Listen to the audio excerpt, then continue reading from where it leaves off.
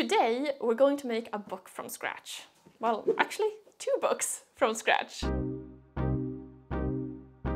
Hi, my name is Linn and this is the Darbin Orvar channel where we play and build and experiment with all sorts of fun things in the shop. This video is part of a bookbinding series, which is all about exploring the world of bookbinding, making tools, and now making an actual book from scratch. Okay, the tools we're going to be using include a book press, a book vise, a book plough, and a sewing frame. Most of which are nice to have, but not completely necessary if you want to try this on your own. Other than that, paper, a computer, a printer, miscellaneous stuff like thread, cord, fabric, etc.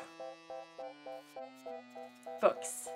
I love them and I find the world of bookbinding fascinating. If you look inside a hardcover book, especially an old one, if you take it apart, it may surprise you to see just how much craftsmanship actually goes into making a book like this. Obviously, you can bind a blank journal, your own writing.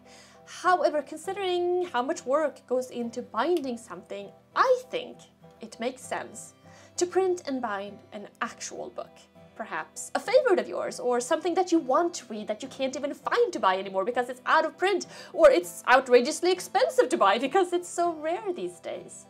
I'm sure you heard of sites like Project Gutenberg. Open source books. You know, most of the greatest books ever written are old, hence open source. And you can look through there and download and edit and print your very own version. And that's what we're going to do today. So, step 1. Find a book.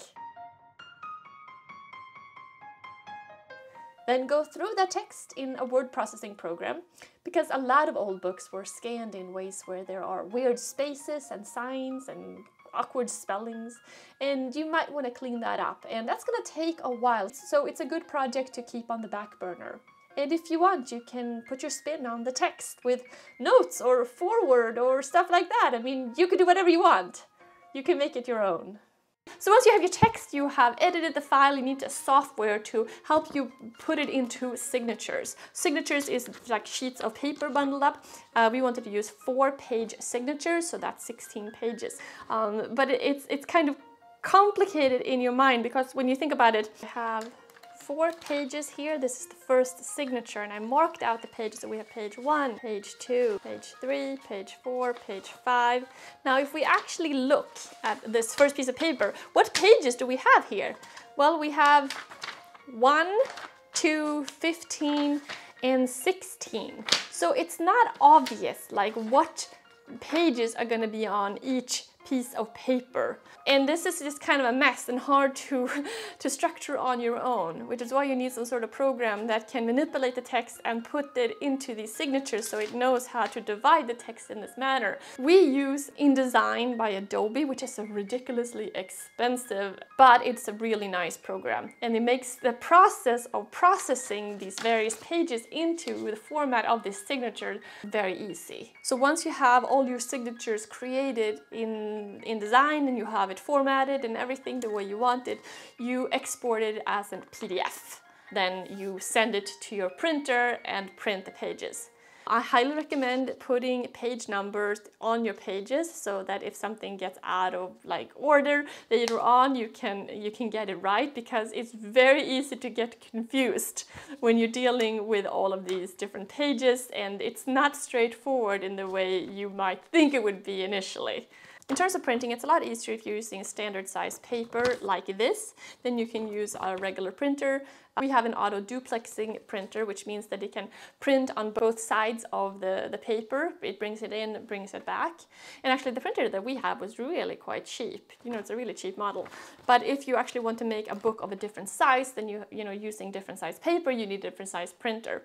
But actually we've printed things with larger sizes on a printer that was not auto-duplexing. But then the printer tells you when to flip the pages around, and it wasn't actually as difficult as you might think.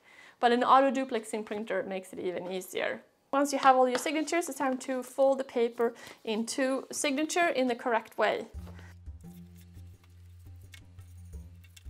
Once all the signatures are folded, they're placed inside the book press. And there are videos of all the tools used, and I'll put a link in a playlist below.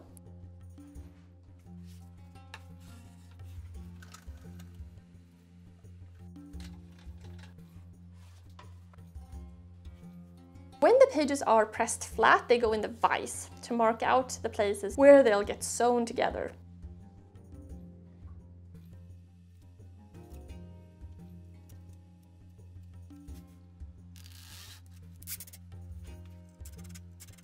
Now you can mark and then punch each signature with an awl, or you can do it this method, by sawing down the line carefully and then also finishing with a knife.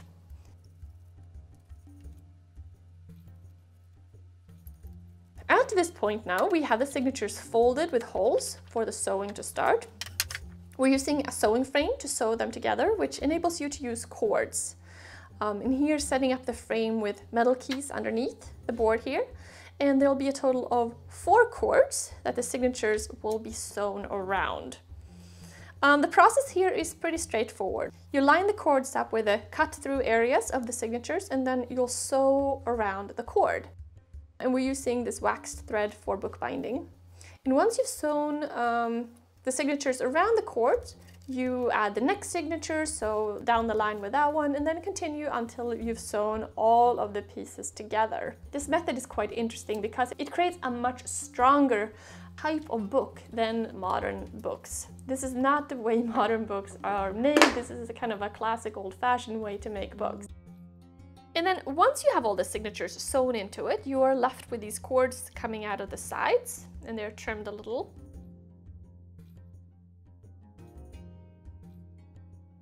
Now, for the cover of the book, you need some cardstock. This board right here we picked up at an art supply store, but in the past, I've taken apart an old textbook or used just random cardstock around. You can use kind of whatever you get your hands on. You also need some paper for the end pages of the book. Here, picking out some pattern ones. These are usually on the decorative side and a little stiffer than the other pages. So folding and gluing on some additional paper here. And the spray adhesive works really great for gluing paper to paper without getting any bubbles or anything. We sew on the end pages separately from sewing the main pages together, just using some thread to connect them to the main block here. Also adding some extra glue on these first and last pages right at the seam, which provides a little extra strength later on when the spine gets rounded.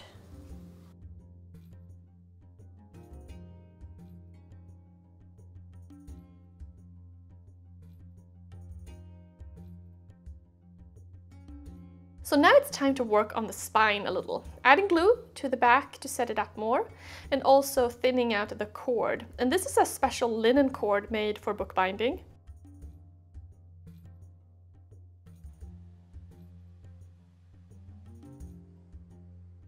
Once you've sewn the signatures together, the pages get a little out of whack, so the sides are no longer perfectly even. So time to cut the 3 sides. You can do this with a straight edge and a razor, or a guillotine if you have access to one, or with a tool that perhaps produces the crispest result of them all, a book plough. And the concept here is quite simple. You place the book in the vise and then slowly advance the plough with each turn, which moves the blade forward and cuts the paper.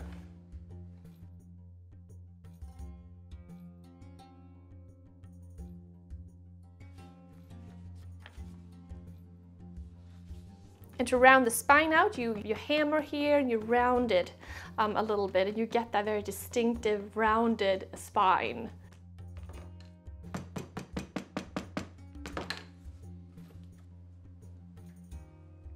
Now, what really distinguishes this method of bookbinding from more modern styles is how the cord gets incorporated into the covers of the book. So here we have the front and back pieces. Now first marking out where the holes need to be. Then punching the holes and removing some material to enable the cord to sit flat and integrate well.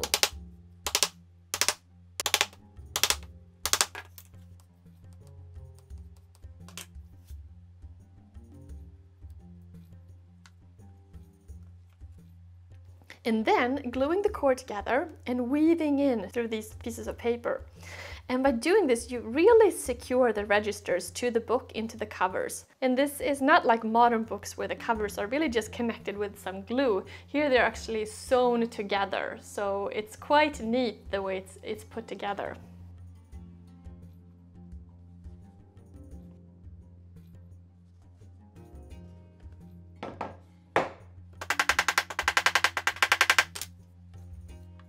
This way of construction is by definition really strong, so a book made like this can be read and reread and really used without falling apart over time.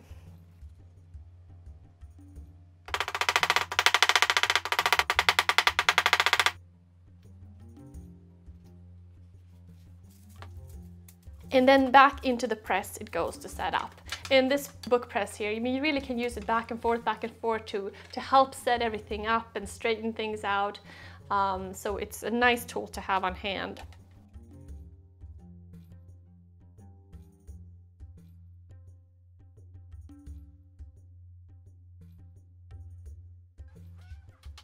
Now to set up the spine here, first gluing on some fabric and then some additional paper to stiffen it up.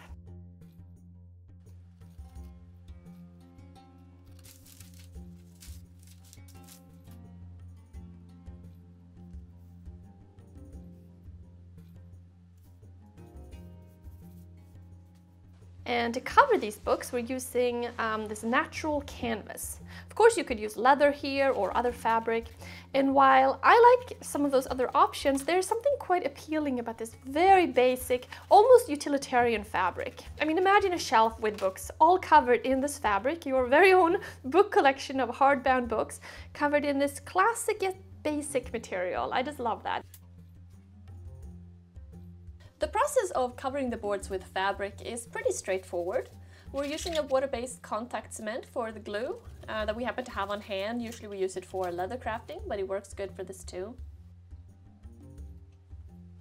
Of course, the trickiest thing to get right is the corners and the ends of the spine. And you need just enough fabric there, but not too much or it'll get bulky. And then once the fabric is glued onto the covers, you glue on the end pages, which covers any seams and cleans up the whole thing quite nicely. Oh, and wax paper here is another thing that's handy to keep on hand, just to prevent any glue from getting onto any pages where you don't want glue.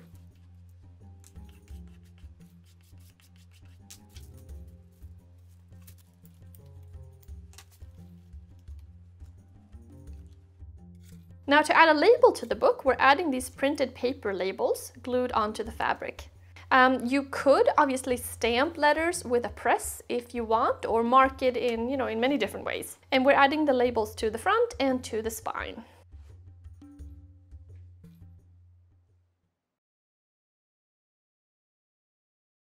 A really neat thing when you're printing your own books is, of course, that you can pick out what paper, what font you want to do. And what we've done here is to actually print that out on this page, because you'll never remember what you did.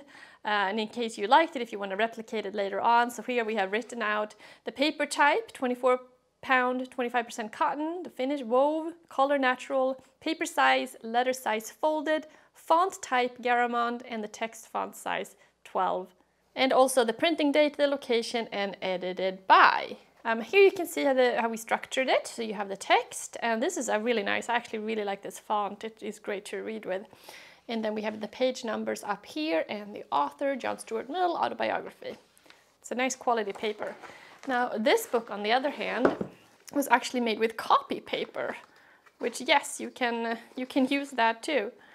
And you can see here that we've written paper type 20-pound copy, paper size, letter size folded, font type Arimo, and text font size 10. And I do have to say, this font is not as nice to read. I mean, it looks kind of modern and cleaner, but I don't like it to read it as much at all. And the paper, the white paper, is just kind of stark to me, like it feels really white. And it almost kind of feels like, it doesn't feel as professional in some ways, I would say. I feel like this style feels like better, personally, I think.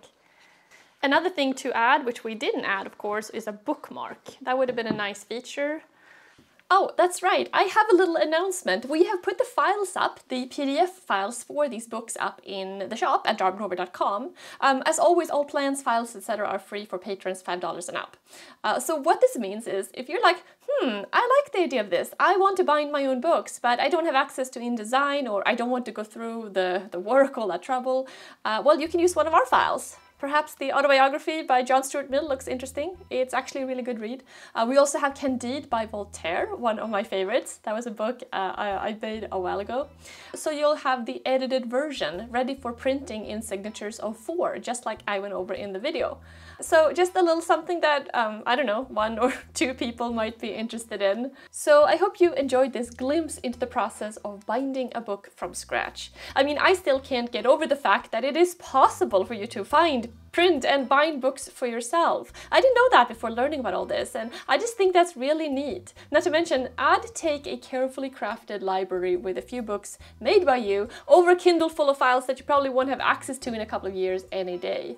Whereas your books, on the other hand, unless there's a fire or some jerk throws it away, is going to be there and you won't have any issues accessing it at all. The coolest technology of them all, right? And these videos are brought by our patrons. Thank you so much. If you'd like to become a patron and support our channel, where we go over something as obscure as bookbinding one day and cutting on the CNC the next day, and then building a teardrop the week after that, then we could really use your support.